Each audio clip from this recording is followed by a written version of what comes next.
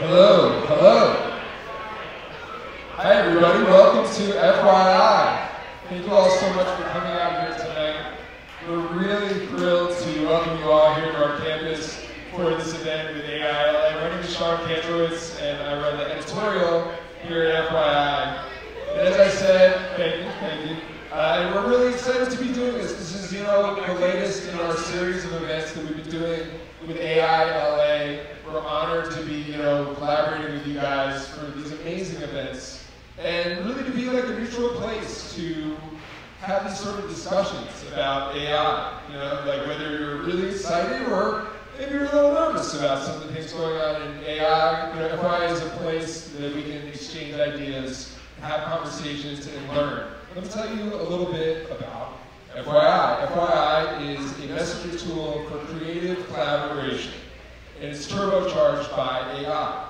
You can use it to develop your own ideas, you can use it to collaborate with others, or to make public-facing presentations. And for all of those reasons, FYI is a pretty cool tool for educators.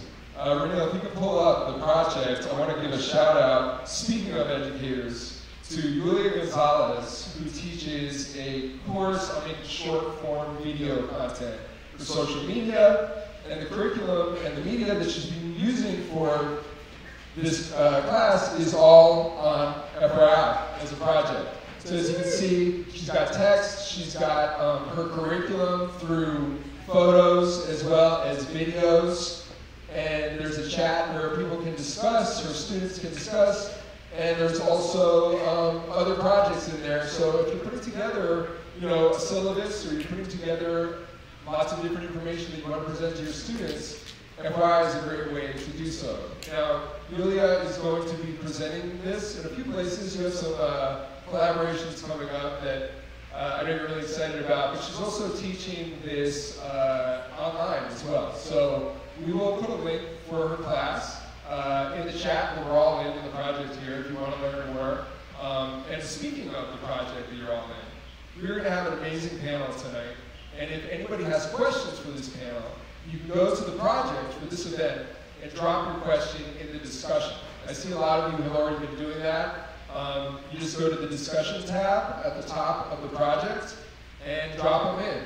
Already seeing some great things there, and I know we're going to have some really intelligent and thought-provoking discourse here tonight. Amazing presentations. We got product demos back there. We're just really excited that you're here. So I just want to thank you again for all coming out.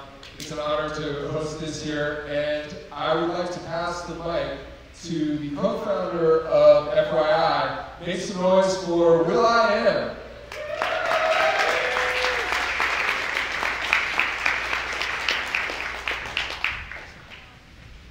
Thanks everybody. Thank you AILA for another awesome event. Thank you Julie for bringing people together. Right now we are living in awesome times. It's a new industrial revolution. We all know the subject, but there's a lot of folks out there that are not aware of the awesomeness that is about to unfold. It's unfolding now, but remember, we are in Pac-Man, and the technology hasn't even reached Halo yet. There's a lot of things that we need to inform ourselves on. We need to push for regulations without slowing down progress and innovation. And next year is going to be a very, very clumsy year with the presidential election right around the corner and technology to dupe us all. And the more that we inform, the more prepared we will be for the duping. Have a great discussion, learn, exchange ideas, exchange concerns, and if you have answers to people's concerns, engage in conversation so people walk out of here ready to inspire and still bring optimism, because the technology and the engineers that are working in this field, some of them, a lot of them are the good guys, but it's going to take us all to spot out the bad guys and hold them accountable.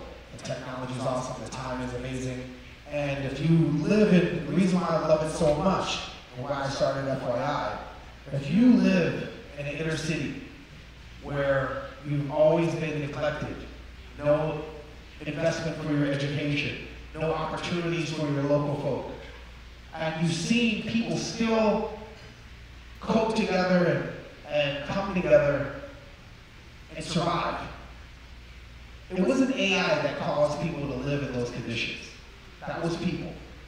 And now there's a tool for those folks that live in those communities that have always been ignored to solve their problems themselves. And as we have these jobs that will be toppled, the folks that are going to bring the industries of tomorrow are the folks from Compton, the folks from Mississippi, the folks from Louisiana, the folks from Chad, the folks from Uganda, the folks from Nigeria. The jobs of tomorrow are going to come from the folks that have lived in areas where problems were never solved. And they're going to be solved with these technologies. So let's go.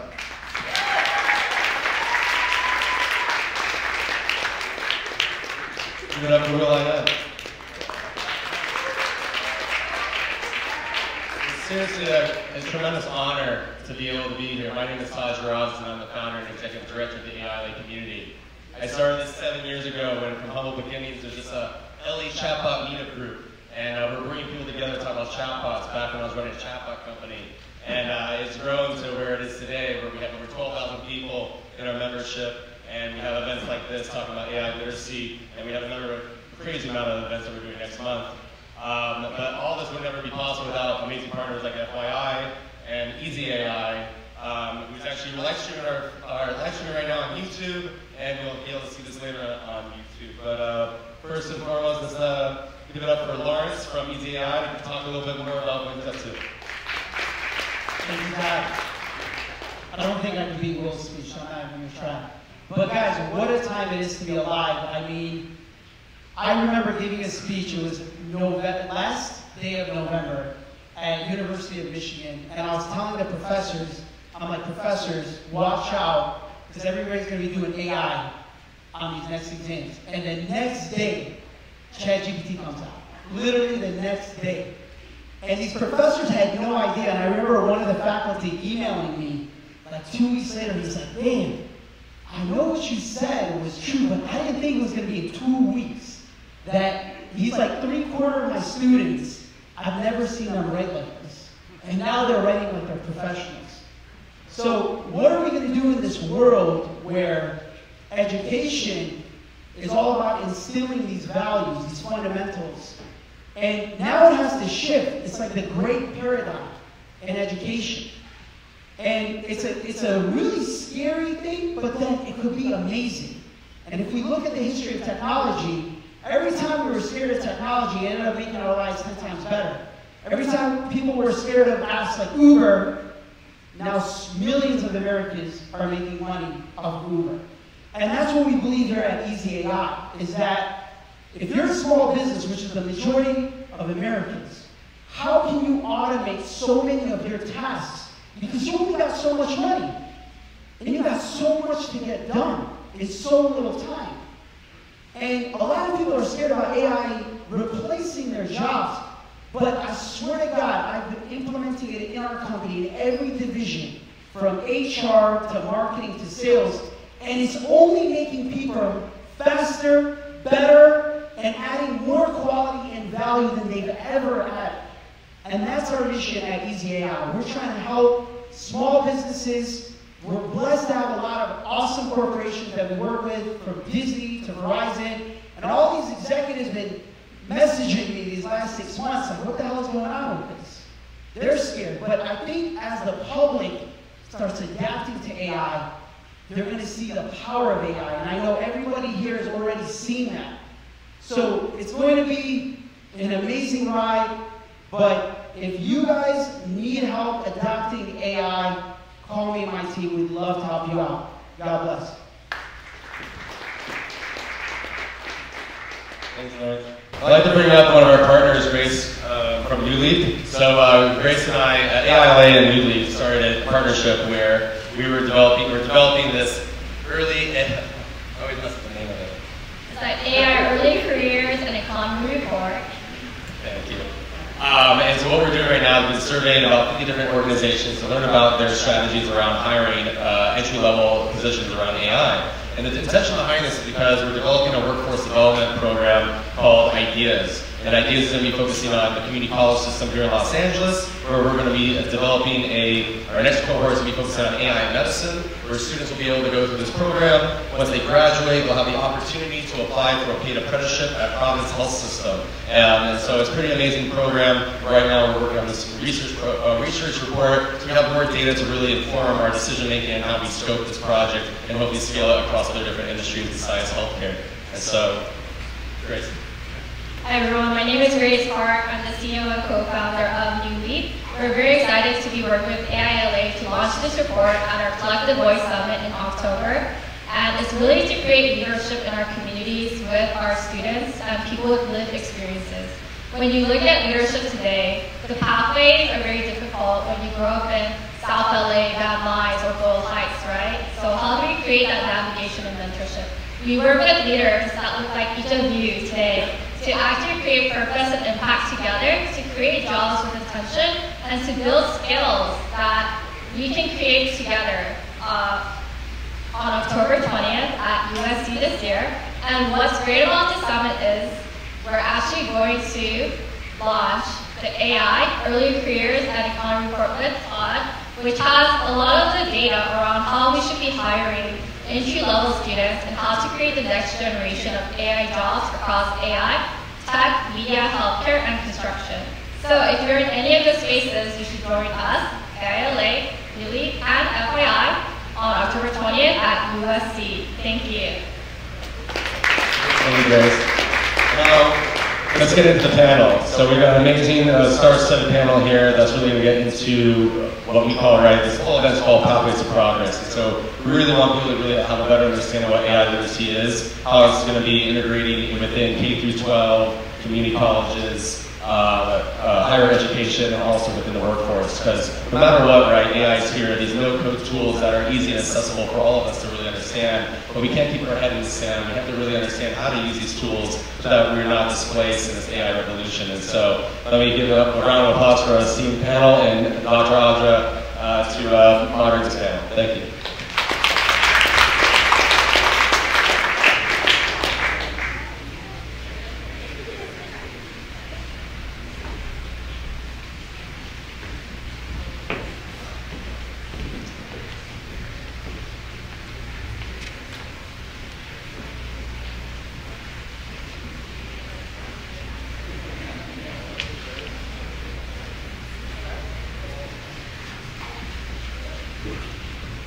Can you hear me now? All right, first I want to say thank you so much for starting to put your questions into the chat. That's really exciting and it's already getting us thinking. I'm going to take a minute just to introduce the panel first and let you know who you're talking with this evening. And we really want to have a dialogue with you. So please think of your questions and put them in the discussion right away, and I can try to weave them in as we go. So I'm Dr. Audra Verrier. I'm the Associate Vice Provost for Career and Professional Development at Loyola Marymount University. And excited to be here with the panel. ChatGPT and I came up with their bios for you. So let's see how right on it was. So let me start with Joel here on the left. So Joel is a passionate software engineer, currently at Privateer Space, specializing in machine learning, natural language processing, Bayesian statistics. Did I say that right? Bayesian, okay. And I'm not the techie person. And computer vision. He's deeply engaged in the development and deployment of cutting-edge machine learning models on edge devices. Joel holds a robust educational background. He's completed a PhD in STEM education, a Master's of Science in Computational Science, Engineering, and Math at the University of Texas. I'm going to leave it there. Anything you want to add? Is that good? You want me to read the next paragraph? Oh, yeah. Before that, I was a high school teacher at Locke High School in Watts and USC High School. Anybody from South LA here? Great. All right. Sara Hooker's next. She's the head of Cohere for AI. Some of you have heard from her before on panels. She's a prominent figure in the field of artificial intelligence and machine learning, known for her innovative research and leadership. She oversees a dynamic research lab dedicated to tackling complex machine learning challenges with a commitment to exploring uncharted territories in fundamental machine learning research. Before Cohere, Sara was a research scientist at Google Brain. On the East Coast, we would say she's wicked smart. Her passion lies in translating research advancements into practical and accessible machine learning solutions that have a real-world impact. She's also the founder and volunteer executive director of Delta Analytics, a nonprofit organization, and she has a PhD in computer science from MILA, the Quebec Artificial Intelligence Institute. Is that all correct, Sara? I mean, I'm just not convinced that you used a chat alone. I feel like this is almost too reliable. It's pretty reliable. All right, next we have Steven. Steven has provided his bio. I can't give ChatGPT any credit for this. Or can we? No? No. Steven Fromkin is the co-founder and chief content officer at Talespin, an enterprise software solutions company that leverages immersive technology to transform the way global workforces learn, work, and collaborate. At Talespin, Steven leads strategy and operations across the company's marketing and content production units. He has more than 20 years of experience in innovative technology, Hollywood content production, and business leadership, thousands of hours of media prior to turning his focus on immersive content for training, promotional, and entertainment purposes to service the needs of Fortune 100 organizations, professional sports leagues, and more. Steven received his Bachelor of Arts from Clark, and he has an MFA in film production from BU, Boston University. All right, last but definitely not least is my boss. So, Thomas Poon is the Executive Vice President and Provost of Loyola Marymount University, located right here in LA. Woo-hoo. With over 6 years of tenure at LMU, he oversees and collaborates with senior leaders in the various crucial aspects of higher education. And at LMU, he oversees student affairs, enrollment management, and academic affairs, including 6 colleges and Loyola Law School.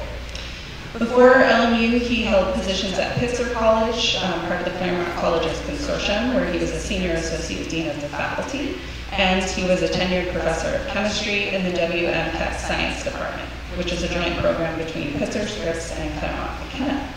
He's also written 2 chemistry textbooks in organic chemistry. He has a BS in chemistry from Fairfield and a PhD in organic chemistry from UCLA, also wicked smart. So, anything you want to add? It was accurate, ChatGPT was accurate, but boring as all get out. All right, well next time if it was a little bit more sparkly, what would you add? I play ukulele. He does. He just played on stage for all of our first year students coming to campus. It was so wonderful. Yeah. Thank you. All right, so ChatGPT also helped me come up with questions for this evening. You know, but of course I put in the prompts, so just, you know, I was part of it, right? So we're going to start with sort of the foundational pieces.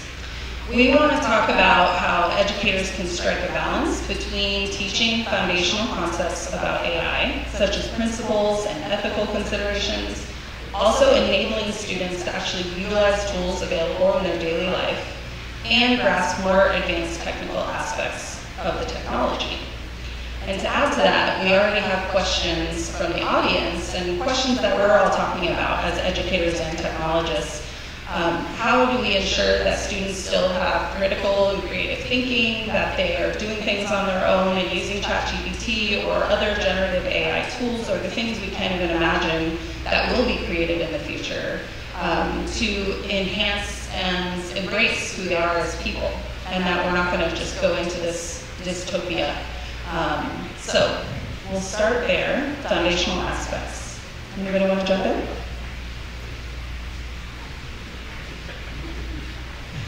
I'll jump in. Question? Great, thanks, Tom. Yeah, so, one thing I would say is that AI is more than just writing, right? And so we have to give students more opportunities, not just in their classes, to utilize AI. There's so many opportunities on a college campus or high school or K-12, right? K-8.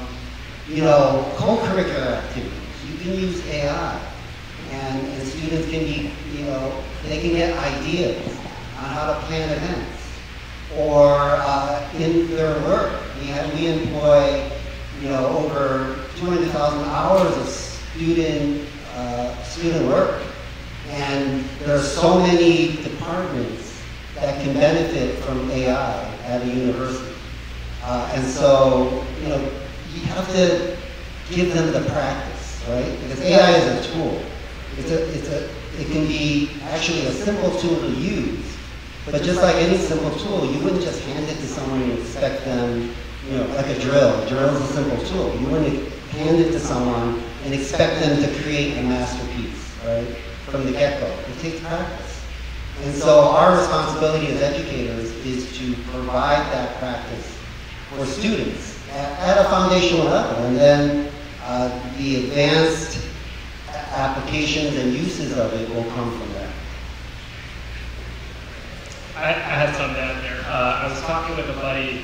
I went to the UCLA teacher education program, and one of my buddies who's still in the classroom teaching, Andrew Simmons, he noticed something with his high school students, because a lot of them weren't really using ChatGPT in ways that were, to him, that interesting. And he's like, there's only a few kids here that can really cook with this. And I was like, okay, well, what is it about it? He's like, these kids they understand literature, they understand pop culture at a very high level, so they can make this tool do really interesting things. And you still have to have a lot of knowledge of form, to understand how to make ChatGPT or generative AI, especially like images, really interesting. I think the best Mid-Journey and Stable Diffusion images I've seen are from artists who have a really nuanced understanding of like different periods and styles, and like I want Bart Simpson, but it's the style of Basquiat or something, So you still have to know a lot of things about the world to really fully utilize these tools.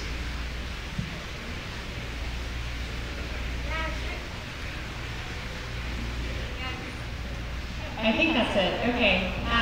Well, it's lovely to be here tonight, so thanks for the opening question. I think, I don't know, it feels like we're all here tonight because we don't know how we're meant to feel about AI in education. Or at least that's probably what makes this panel interesting, because if it was already integrated into education, there probably wouldn't be as much to discuss. So I build these models, my lab builds the next generation models, so maybe my perspective is a bit more as a researcher, but I see in some ways, like, the recent breakthroughs have resulted in what I say is two patterns that could be positive or negative. One is that the cost of creating information is much lower, which is quite exciting in some ways. So like your ability to communicate quickly or to generate something, the threshold or effort required is much lower. That's also probably the reason we're here tonight, where some people feel anxious about this. So because we're able to create a lot more quickly, we've kind of sprung a lot of this technology, and how do we evaluate now? Because if it previously took you ages to write an essay and now it's immediate, in some ways our framework for learning has to change. I'm not as worried about that. Maybe we can have a fun discussion about this tonight. Like, who's more? I think that learning typically changes over time as new tools come in, but it is a lot of pressure on our educators for how to evaluate all of a sudden, given that there's new tools being used. The positive of information is that it also allows for a lot more iteration and creativity, which is I think what you're saying, which is this ability to pivot or create new ideas in a rapid way. For those concerned about the technology, I think one of the issues with this, and this was pointed out by will.i.am with misinformation and elections, is that this text is indistinguishable between human and algorithm. That's what has led to powerful tools.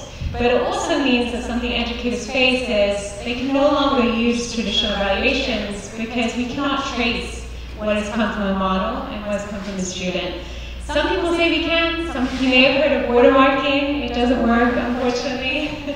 I don't know if, but a lot of people pin their hopes on that, but it still makes sense. So I think that's fun to talk about tonight is what I would tease, and as we go into the next question, I think that this switch is inevitable. It's more like, how do we equip people? Education is about how do you equip young people for the future. And I think that critical to that is we have to change how we evaluate, And we have to create entry points for people to feel comfortable and to educate users about how to use this.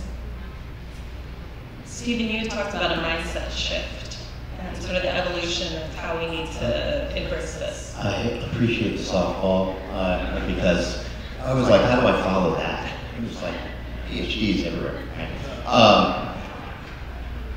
And so when we were prepping for this panel and I was able to chat with these folks, one of the things that we had discussed, which is something that we focus on a daily basis, is training soft skills. Yes, we don't call them soft skills anymore. Different folks call them different things, but the social, emotional, and cognitive skills that are becoming a pretty big gap.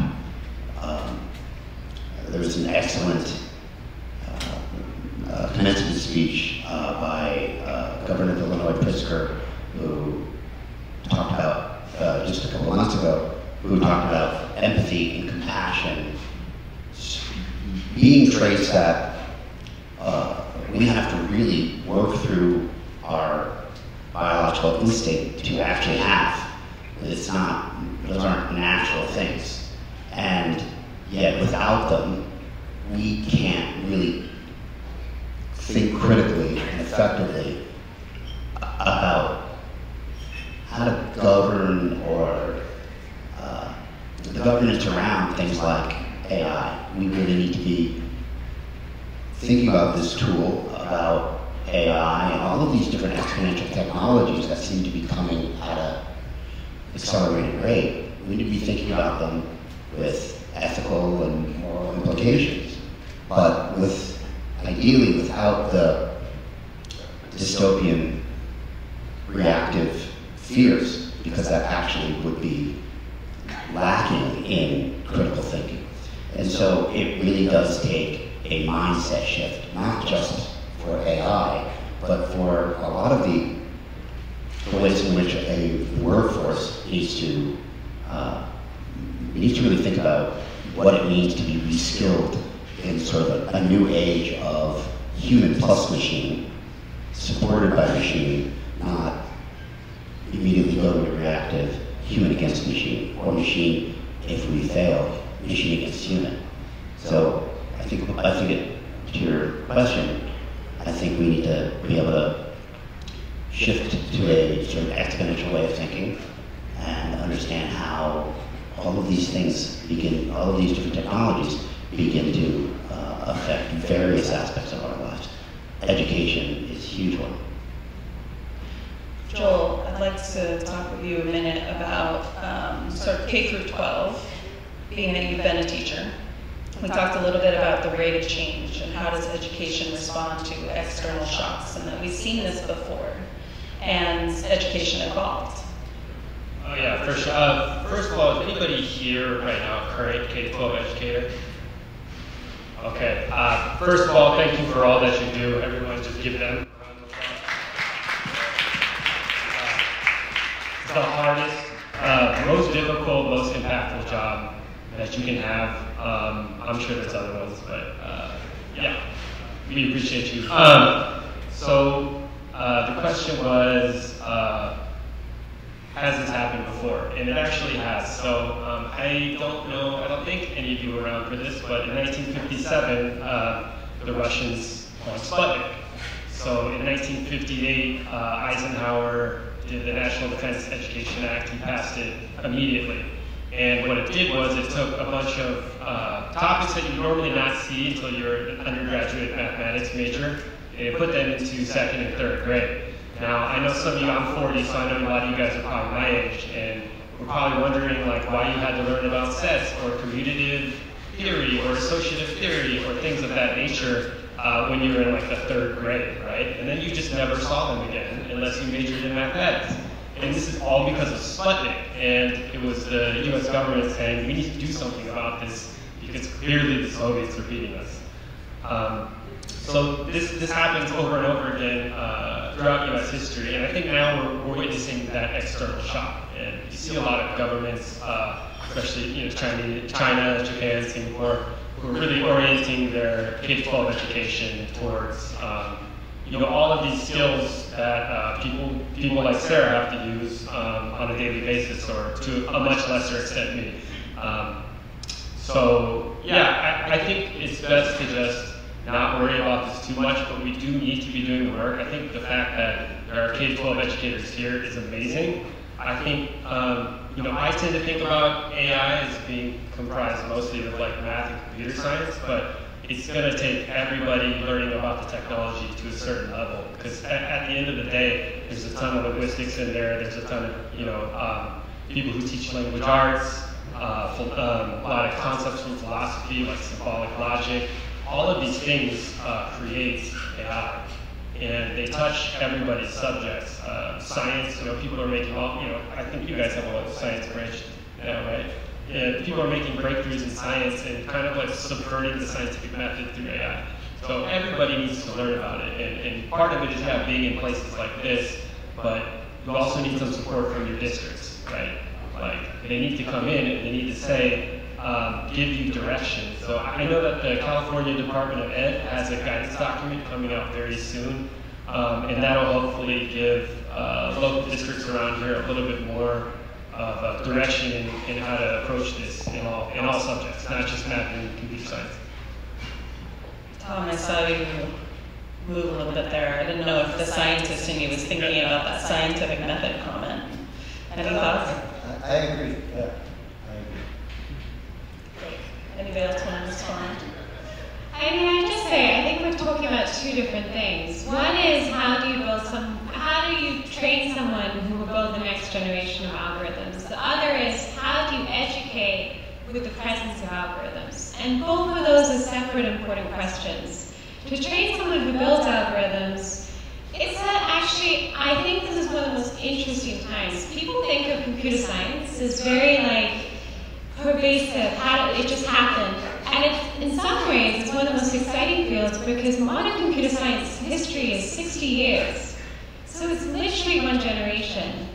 And so I feel like it's so, in some ways, such an exciting field for young people to come into because it's remade every 10 years. And it's so exciting because now even something like coding, because you're doing it, all my engineers on my team use Copilot or use augmented tools, and they're really strong engineers. They trained, they got PhDs, they're researchers as well.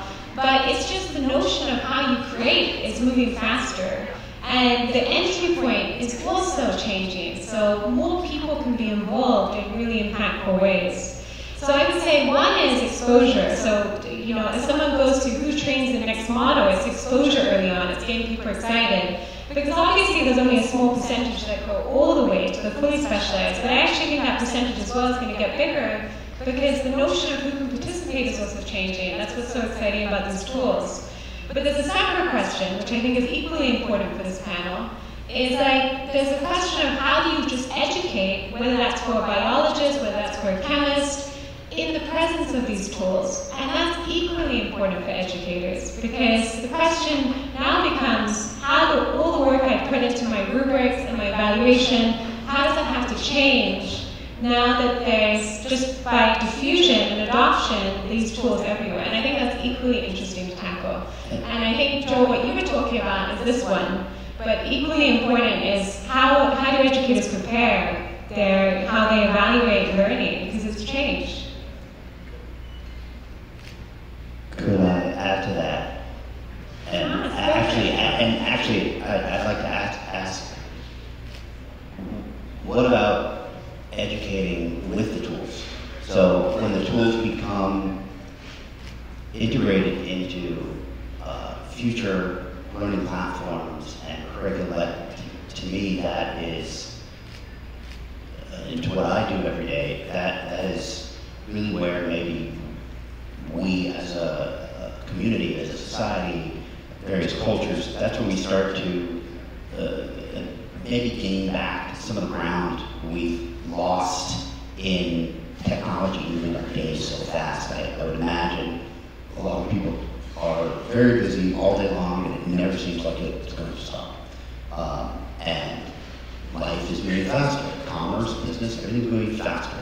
How do we get that back? Well, some of these tools come into play. Perhaps that helps us in business. Now think about how that could be applied to the struggles that the teachers who need appreciation, but more than that, need resources to do more with less because they don't have the resources. So how does AI become an effective tool in education?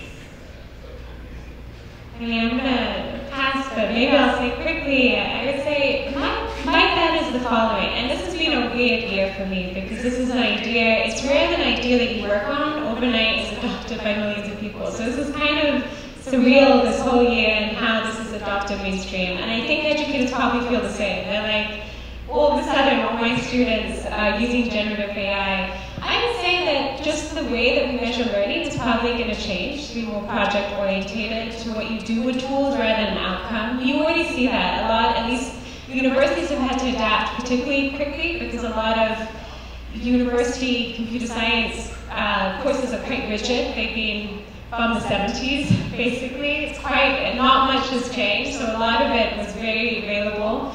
So you can see now this past spot where the chatbot is generating the wrong answer, or we'll use this to create a project. So I suspect that will happen. But I think perhaps just as interesting, I think it also unlocks the ability for people to iterate through ideas more frequently, which is one of the interesting aspects. The challenge is it puts a lot of burden on educators, and I don't think that can be denied because overnight they have to figure out how to adjust their goal marks. But I think the real exploitation talk. So go ahead. Thanks. I have two ideas there. One is I think it becomes an effective tool in education when the educators themselves find a use for it, not just to teach, but for the research and for some of the things that they like to do or need to do in day-to-day life, right? And so the companies that create these tools, if they can keep that in mind, that, how can we provide examples of applications for educators? Because as you mentioned, time is limited, right?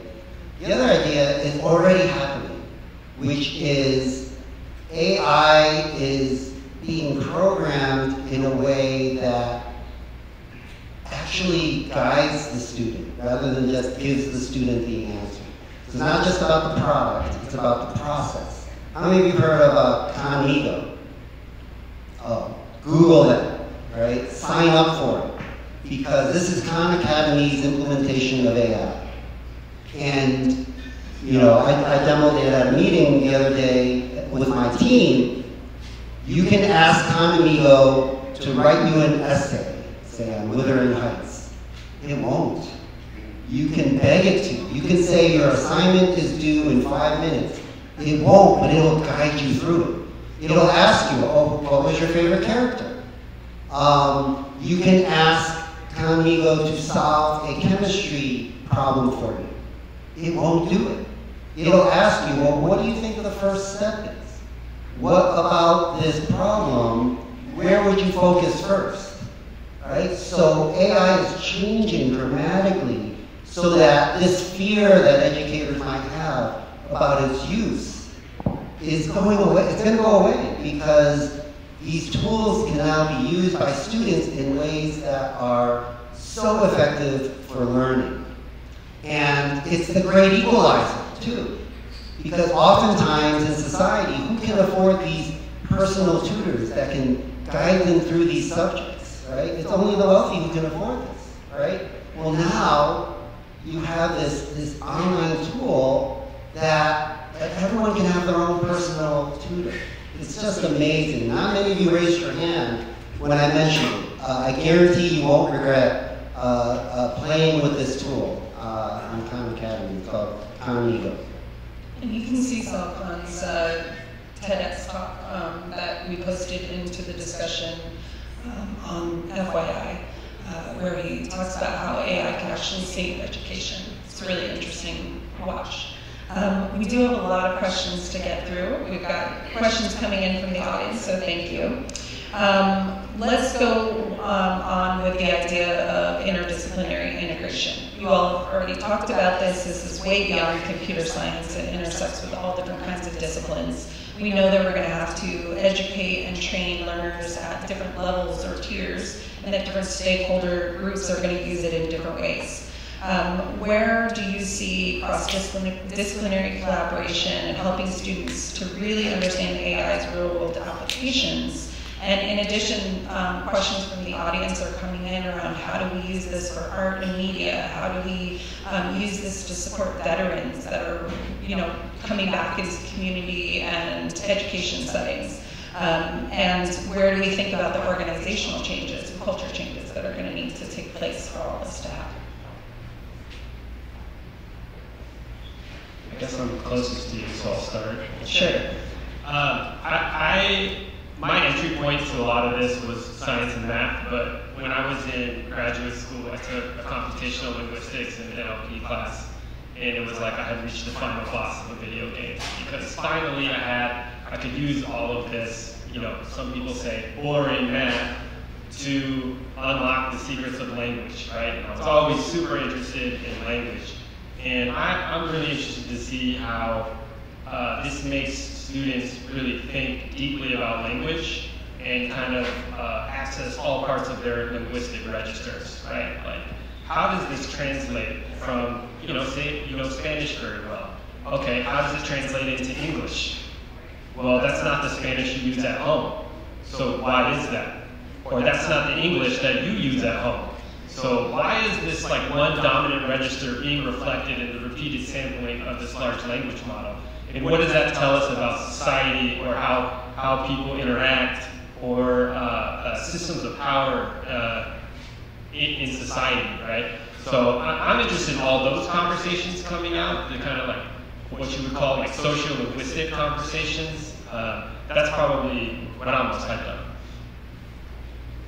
And I'm excited about the potential of programming into these applications, the ability to do interdisciplinarity, right? Like I haven't asked ChatGPT a question where it hasn't come back with an answer that is so specialized, right? But if ChatGPT could be programmed to think or to provide answers that are interdisciplinary, or to provide answers that are with a DEI lens, for example, or an ethical lens, right? Without the user having to know to do this. Right? These are things that I see in the future of AI technology, the next level, hopefully. So that's largely where a lot of our focus is in terms of leveraging a virtual human conversation so that the user can either be trained in very specific verbiage, words to say, not to say. So it's cross-cultural business communications. So if you're working in a global business environment now, you want to come off in a way that's acceptable to the person on the other side of the table, or on the Zoom call, or what have you. What are the customs of other cultures? There's so many DEI and other very critical types of conversations that AI can guide an individual user in a very personalized and adaptive way. So folks who are really good in education, much longer than I have, understand where adaptive programming, deliberate practice, how do we get folks a really personalized experience, whether they're an elementary school student or it's an individual at a corporation. That personalized and even adaptive or tuning of the experience is really very possible, and all the way down into an experience that can train them in the interactions and really foster those compassionate skills, those empathy skills, and things that just aren't really not very effectively trained in other ways. All right, we can move on to the next question here. I'm going to start going to your questions from the audience a little bit more specifically. We talked a little bit about AI tutor programs like Conmigo. How can that help to improve individualized learning, and what are your hopes and fears? Maybe I can kick off about why personalization is now more feasible. So a lot of the shift that we've seen with this breakthroughs have moved towards using large models, like the full foundation models or frontier models. And this is generally a switch from using small models for very specific things to using universal models that can do a lot of things. ChatGPT being one, other chatbots being another, where you can ask them anything, ranging from like, tell me a summary of mice and men, to, answer this question for me. Why that is promising for personalization is that when you start with a very large model, you don't have to add as much data for it to adapt to your downstream task. And what this means is this clearly promise for having private, data-specific personalization for different users. I think what's exciting about this is use cases like what you're describing, where education is a lot about personalization. How do you tailor something to a student? But it goes beyond that. You can think of personalization as also really powerful for just your conversation. It's like a chatbot remembering what happened. So I think that is very exciting. I think it's something that clearly where it's coming, and it's more about what I would also say it's exciting for is for what Joel's talking about, which is that these chatbots largely serve English right now. I think about that a lot. We have this massive open science multilingual project. Our goal is to cover 101 languages. Partly that was a grumpy project because I was so frustrated at how these models are brittle. They basically represent what they're trained on. And if they're trained on the internet, it represents who uses the internet or historical usage. And there's this crazy statistic that sticks with me, which is 5% of households speak English, but 67% of the internet is in English. Isn't that crazy? And that's why these models are primarily serving English. So there's things like that, where I think personalization, the ability to update these models using very small amounts of data, is going to be critical also for areas where we don't have much data, where we don't have a lot of digital data where we can serve different communities. And I would also ask, it's, when you say English, it's like, who's English, right? So that's also a big question. In terms of the personalization paradigm, there's a lot about a student that you can encode in data structures that can be read by a computer, right? I can maybe form a graph of the concepts they've mastered, or I could form like a list of all the things that they have done before. But the computer cannot tell whether or not that child has eaten that morning, right? The computer doesn't know the IEP. The computer doesn't know how much growth that child has shown throughout the year, whether or not their parents are going through a divorce, whether or not they're having a breakup with Susie across the room. So there's still so much that is irreplaceable about humans, not just teachers, but also paraprofessionals or any adults in a student's life that are external. I hope that we can offload the personalization that can occur from just knowing those things that can be encoded in those data structures, and focus on building those relationships with the young people in classrooms. Let's follow that line of thought for just a minute, Joel. A couple follow-up questions. Do you worry about the social emotional learning of students, and what age do you think they should be introduced to AI?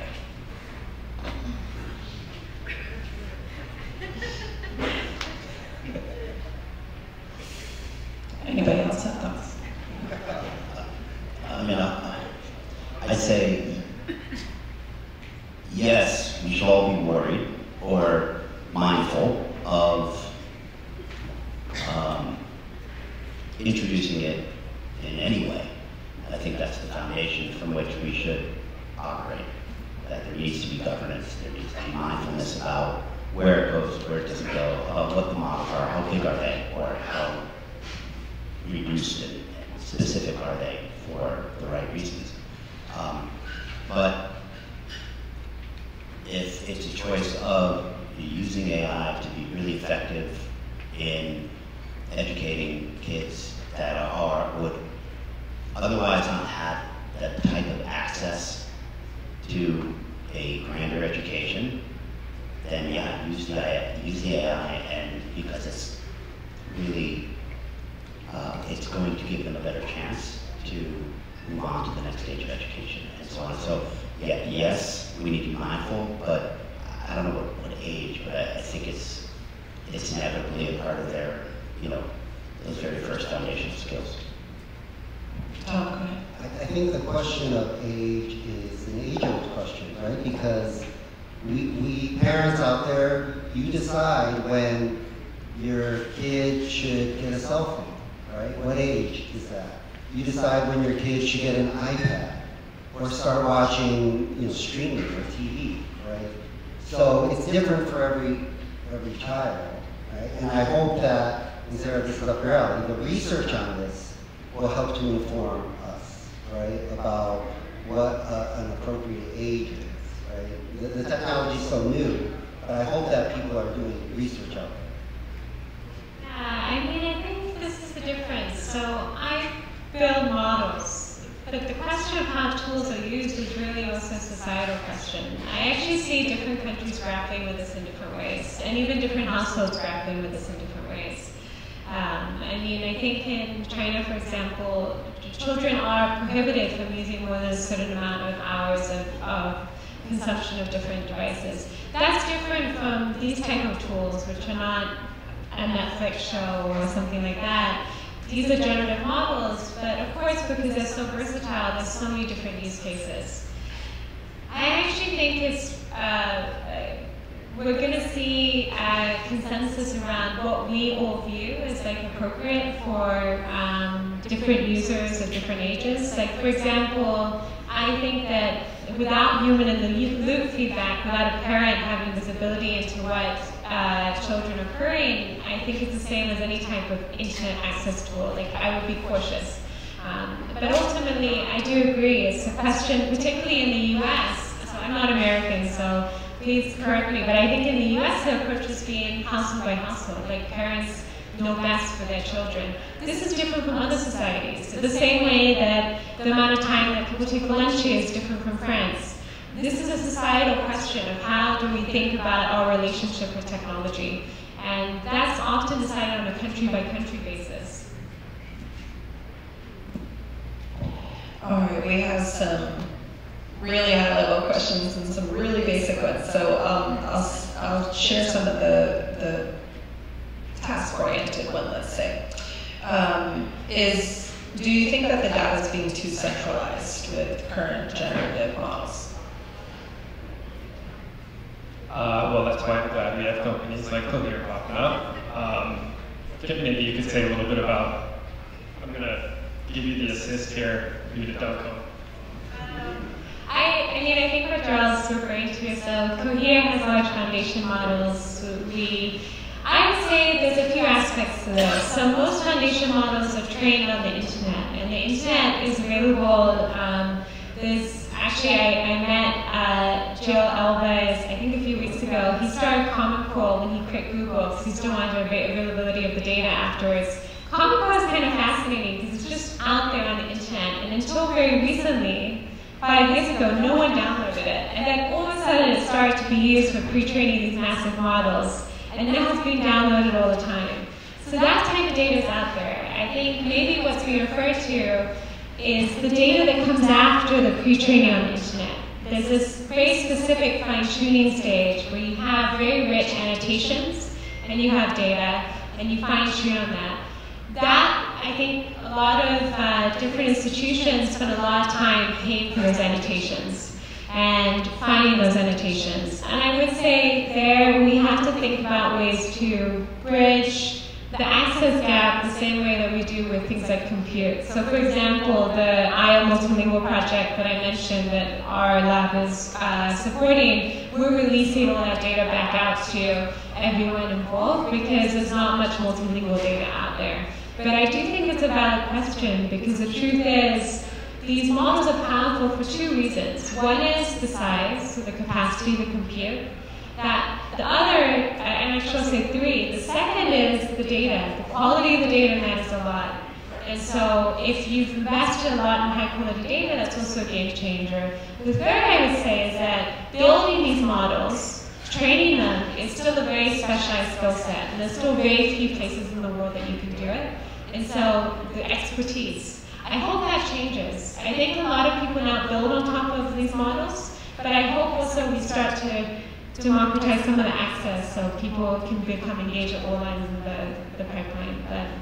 And I think that's a really interesting research direction, because as an engineer, I'm not dealing with things on the scale of like a Cohere or Google or whatever. You know, these models take millions of dollars to train. You know, imagine this room full of specialized computers that process tensors. So, but now you're starting to see places like Meta release smaller models that can be trained on your M2 Airbook that you just got from the Apple Store. So I think that's a really promising research direction. It's going to allow a lot more people to develop their fine-tuned kind of custom generative models.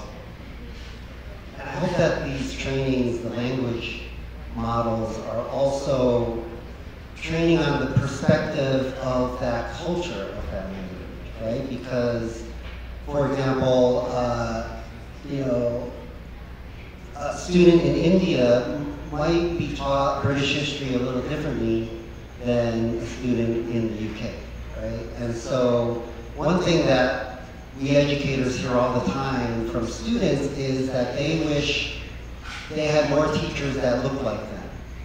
And I hope that AI will start to provide answers that are the analogy of looking like all students, not just students from, say, the Western canon or things like that. I mean, it's interesting. I think because these models are trained on the internet, they kind of reflect us as we are, maybe not us as we hope we would be. I also think that it's a very interesting moment because this is the first type of algorithm that people in the public who maybe interacted with algorithms before on their phone, but it's a hidden kind of app, but this is the first time people are emotionally connected that interacting with an algorithm. So I think that's promising because there's a lot of people who find failure points, which is the first step in figuring out where these models are broken. But the second thing is, I think what makes a lot of my research in the past and presently our lab focuses on is how do we mitigate some of these issues like hallucinations or bad distribution like multilingual where it's not performing well in other languages. A lot of what makes it promising is that at least with a biased model, you can interrogate and you can figure out is it performing well, is it not. And it's sometimes harder to do with a human because we're just more opaque. It's harder to sometimes figure out where exactly the bias is. But I would say, to be candid, these are one of the things that makes me nervous sometimes as a researcher is that these are research models which have been adopted overnight by millions of people. And so, to be totally candid, I actually think this is why this is such an open education question as well, and empowering users to really shape and call out and pinpoint where this technology is failing for them, because it is likely failing in many different ways, you know, and our lab focuses on many of them, but it's also empowering users to say it's not working and what do we need to do to solve it. Yes,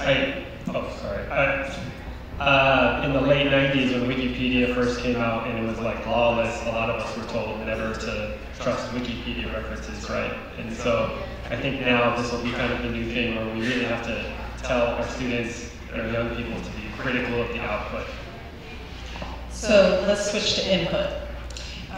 One of the questions is about what are best practices when asking questions or creating prompts in a generative model. And is it learned by doing, or is there something that we should be educating people on, sort of basic AI literacy? How should we teach people and students to create prompts and ask good questions? I was thinking about this, right? So, one thing we need to show our students is that they can be better than the AI, right? The introduction that you had, GPT do, right? It's a very personal thing. It was a personal thing for me. And when AI generates writing that is personal for students, I guarantee you that you could guide a student to improve that AI-generated output, right? And through that, the student can learn how to provide better inputs. I'll tell you another story. In LMU, I was talking to our admissions folks, right? And I was asking them, are you worried that most of your personal essays this year are going to be AI generated? And they said, absolutely not. Because for years, we have been spotting BS, right, in admissions essays. That's not going to change with AI, right? So we can still teach students how to be critical of the output that AI generates. We can teach them that. And in doing so, they will learn to provide better inputs that will help them to get better outputs, right?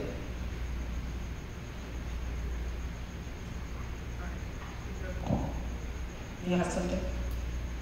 Just remind everyone, so prompts are kind of a weird way of like probing a model, but there's no science to prompts. I mean, it's very interesting. If you ever spent too much time optimizing your prompts for one generation of model, if you've ever had that experience and then the model gets upgraded and none of your favorite prompts work well again on the next generation, because it's a high-dimensional space and every time it's optimized separately. So I would just have fun with it. I think that it's it's a way to explore and probe a model. And I think people who focus too much on the most optimized, this happened a lot when Stable Diffusion came out, and people had their favorite version of Stable Diffusion, and they would create these super long, precise prompts about this type of artist, and then this type of artist, and as soon as the next version came out, all of them failed. Because it was a model that was trained in a different stochastic process, and so it can't be optimized. I think that prompt engineering is going to be important. It's going to be a way to facilitate different types of tasks, but it's not a science yet, so you can't really go wrong. You just have to explore and see what works for you. And I think too, it's like an iterative process, right? Like if you don't like the output, just tell it to revise it in some way. If you don't like that, tell it to revise it that way. And you're going to get much better results out of that than, like I said, sitting there trying to optimize the best prompt. So you're still using critical thinking and responding and then continuing to interact with the model. I mean, if there's less science behind it, perhaps, then that leads to more creativity behind it. If you're more creative with it, then maybe those are better results on a consistent basis, because you're flexing those creative muscles, and that ideally is not going to change over time. It doesn't matter when there's an update, when everything's optimized, you're still thinking creatively and hopefully getting a good output. I want to say something here because a good friend of mine, David Hagg, he was a colleague of mine at Google Brain. He was saying something to me. He was at Stable Diffusion. He's now gone on to do another company. He was saying, the most creative images that people generated was when they were using DALL-E. And it made me laugh, because anyone who's used DALL-E, it's like really clunky, it generates weird shapes, it's not like, there's no faces, there's no hands. He said because when image generation became too realistic, people just generated food and random stuff and motorcycles, and it's like they couldn't be creative again. And he said that if you wrote DALL-E to overcome the limitations of the algorithm, people really pushed it out there and created really weird and creative landscapes. So there's something that happens to us when technology is too good. It reduces the friction so much that it dampens our creativity, which is kind of interesting to think about. All right, we have questions about pay to play. Should it stay open source? Should it be free? let's talk about accessibility and cost, and specifically there's concern about the ability for the FANG companies to dominate AI because of their massive data sets and sort of turn the direction of the whole environment. How might that interplay with education? Well, it's going to be expensive for school districts. I think that Stanford has the right idea in that they're trying to build a lot of these models and infrastructure themselves. The main problem is, if I want to create my own thing, there has to be a GPU somewhere running my model. And it's usually not one GPU, it's usually a bunch of GPUs. And so some of these machines, I don't know, like, what are they, like 30 Gs, 40 Gs for a NVIDIA something. They're very expensive, and so it doesn't even make sense for individual organizations to have their own. And so what do? You go on AWS and you rent their machines. So all the way down, you're paying one of the big companies. And I definitely think that this is a problem, and I have zero solutions for it. But everyone should know about it. I think it's different settings. So Cohere, for example, is a foundation model company. I run Cohere's research lab, so Cohere hosts models. I'd say it's also really important as an open source environment. So for example, our research lab is releasing this multilingual model. We've released other things. The two are not necessarily the same use case. When people want to have a hosted model that they use an API for, typically it's a business that has latency requirements that needs to query at scale. When someone wants to play with a model that's open source, it might be someone who just wants to, play with it, fine-tune it at a lower scale. So enterprise use cases are very different from individual use cases, and it's important we have an ecosystem that fits both. Typically people switch to hosted models when they have a lot of traffic and they need to guarantee that the API calls go through with a certain latency requirement. Both are good for the ecosystem in different ways, and I think that open source also allows for a lot of research progress. One of the reasons that we've seen so much progress in the last decade, like going before NLP, even computer vision, is because open source, there was all these researchers insisted on open source, even while I was there, it was all open source, and that's because so much was built on what was released, and that's been the case here now. I think there's a counter trend now where people are being more closed, and that's unfortunate. I think we're still trying to keep the balance where we have a research lab that's external facing and releasing work, as well as foundation models that enterprise use. It should definitely be free. But we have examples, right? The internet. Right? That was something that society decided should be free, right? And I know that people have to make a living, right? But I do urge the major companies investing in this to remember the arguments that they have made in the last year about how this is going to change access and level the playing field, right? For the first time, this technology can really be a game changer for example, disabled people, right? There's a technology in that room over there, Devant Systems, that is being demoed, where you don't have to be an amazing artist to create great art. You just have to have an idea. And you can use a little finger or your knuckle or even your nose to shape something. And then the art will take a guess at what you wanted to create, and then you can use other inputs to refine them. Right? That's a game changer for some people. And I hope that we will have a commitment to this type of social justice to provide these tools, right? I don't have the perfect answer for how we would fund it, but that's my plea. We have some questions about the workforce and using AI tools to replace basic tasks. And eventually eliminating or shifting and changing jobs and roles and what they look like. How do we help educate in sort of the spectrum of AI literacy that when you use these tools and you might be shifting and changing your job, how do we support the workforce in that way and thinking about it? I think I can jump in a little bit on that one. So, the change the sort of workforce shift and the need to reskill or upskill over a billion people was well before ChatGPT hit the news at the end of last year. There's been trends in workforce shifts coming for a couple of decades.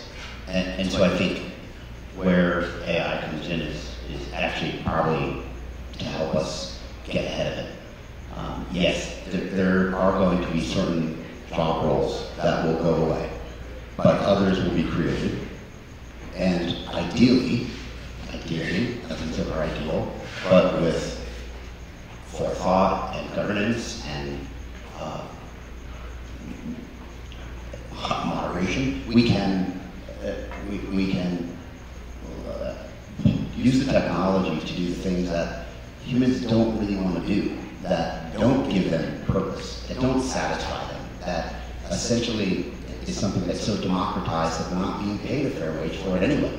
So now that's not a panacea, not by any stretch, but there are just a lot of roles that will be then further created based on AI taking on some tasks. So just what does that free up the human race, who is the only animal with this brain, with this level of consciousness and cognitive ability? What can we do then if we're not stuck in rote tasks that are maybe more mundane and not really all that exciting? So I think it's all over the workforce. I think it's in some places it's going to be ugly and unfortunate, but I think it's also a welcome, in many ways, it's going to be a welcome change. I don't want to say progress, it's too generic, but I think a much needed change for a workforce that is struggling. All right, we're coming up to the end of our time together, but we're going to end with this question from Roman. I'm just going to read it the way he wrote it. With the combination of economic trouble, rising uncertainty about the future, easier access to knowledge through the internet, and new AI educational tools, will higher education be able to survive? Is the traditional college model a sinking ship? Education will survive. And here's why, okay? Because when AI realizes its full potential, right? When you don't have to be an artist to be able to draw, when you don't have to be an animator to create an animation or a film, right? You don't have to be a filmmaker to create a film, right? As you were speaking to, what will you need to be able to do? You will need to be able to be creative. You will need, and to be creative, you will have to draw from different disciplines that you receive in an education, right? I worry about specialization just for the sake of training folks to do AI, whatever that means. Because AI will realize its full potential. Your company, I saw, does non-programming programming, right? You can program your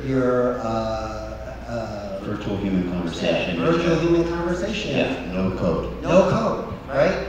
So there will be a day when you don't have to know code to create something, right? In my mind, I have the next Tetris, the next Snood, right? I have something in my mind for that. I don't know how to program a lick, but when there's no code programming through AI, then I'm going to create that game, right? And make a lot of money and give it all. So I don't think education is going to go by the wayside. We will still need those critical thinking skills. We will still need that breadth of knowledge that almost all universities and colleges require of their students, right? Those core curricula, because that's what feeds our creative process, especially in the fields that we value a lot in society. That's all.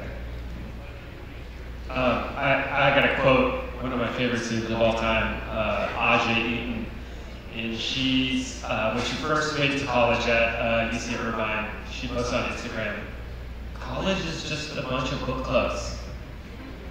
And she was completely right, because it is just a bunch of book clubs, but it's the best book club around, right? Sometimes that book is Bishop pattern recognition and machine learning. Sometimes the book is Bell Hooks or Paulo Freire, but it's like, the thing is you're in the space, and I think a lot of us during the Zoom classroom era really started to realize just how magical the process of learning in school in person is, how multimodal it is.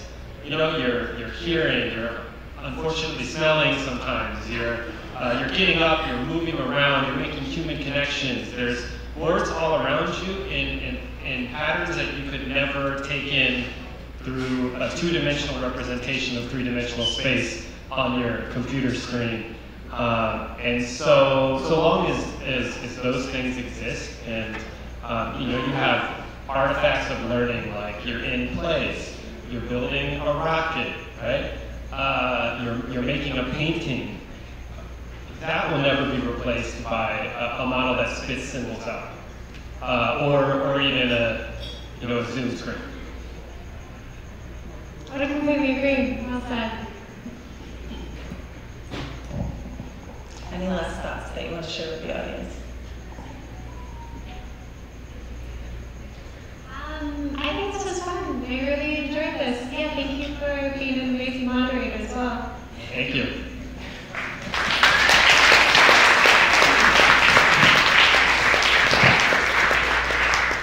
Thank you all for being here with us. We're all going to be here, and the discussion continues to go on FYI, so if you're not in the discussion on the app yet, please jump in there. You can reply to each other, you can ask us questions, we'll also jump in and carry the conversation forward. I hope you enjoy the rest of the evening.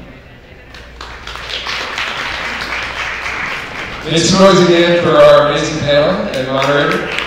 I just want to let you know, for anybody who's interested in learning more about FYI, we have that big screen over there in a booth where we will be showing you more about the product and how it works and how you can use it to communicate and organize and work on creative projects. So come see us over there at the booth. Thank you all so much for coming out. I'm going to pass the mic over to Todd from AILA. Make some noise for Todd!